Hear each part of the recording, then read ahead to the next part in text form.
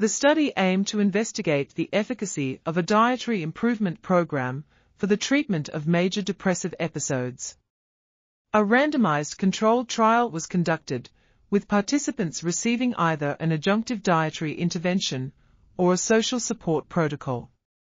The primary endpoint was depression symptomatology assessed using the Montgomery-Åsberg Depression Rating Scale at 12 weeks. The results showed that the dietary support group demonstrated significantly greater improvement in depression symptoms compared to the social support control group, with a number needed to treat of 4.1 based on remission scores. The study suggests that dietary improvement may be an effective and accessible treatment strategy for major depressive episodes, which could extend to the management of common comorbidities. This article was authored by Felice and Jacka, Adrienne O'Neill, Rachelle, Opie and others. We are RTCLTV, links in the description below.